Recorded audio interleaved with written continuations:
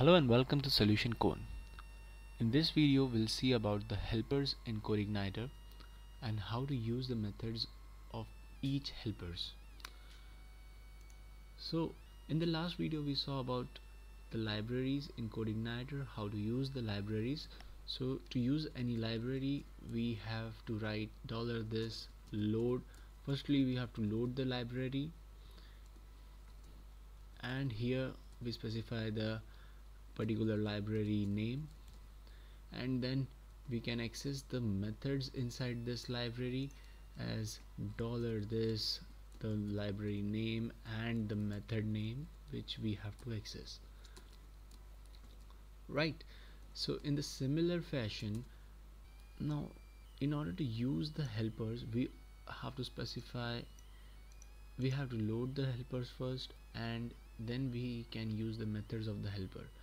So the common difference between the libraries and the helpers are, libraries are the classes and these classes have certain methods which are associated for that class.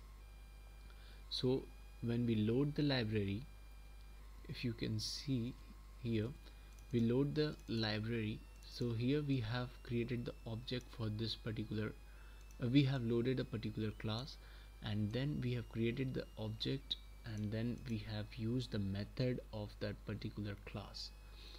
But in case of helpers, helpers are normal methods. So here you have to write the helper name, and you can directly use the method inside that helper in your controllers or in your views which is associated with this controller. Okay, so let's see with an example. Firstly, let's go to the documentation once again, and in the user guide you see the helpers. So this is the list of helpers which is available in the Codeigniter. So there are lots and lots of helpers like array helper, captcha helper, cookie helper, date helper, directory, download, email, file helper, form helper, HTML helper. So many helpers and n number of methods to use, which saves lots of time and efforts of an individual. So suppose I want to use the HTML helper. So in order to use the HTML helper, I have to load the HTML helper first, and the name of the HTML helper which is HTML. Now if I want to use any of the methods of HTML, for example I have a method named br. Br is a method which produces a br tag, right? So this is the way to use the methods inside the HTML helper.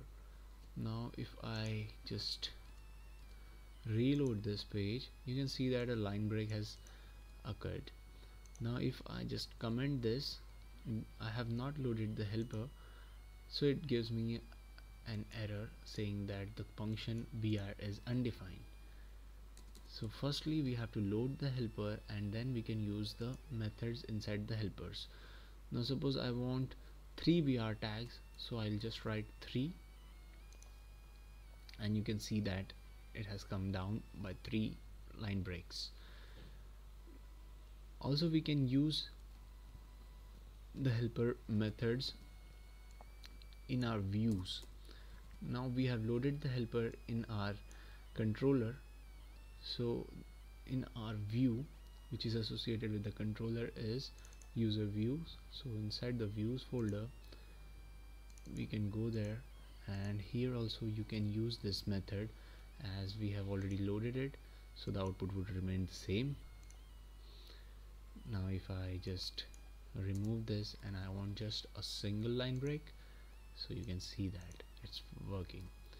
So this is the way to load any helper and use the methods inside those helpers. If you have any doubt, please comment below, and Thank you for watching, guys. Hope you like, subscribe and comment below if you have any doubts. Thank you.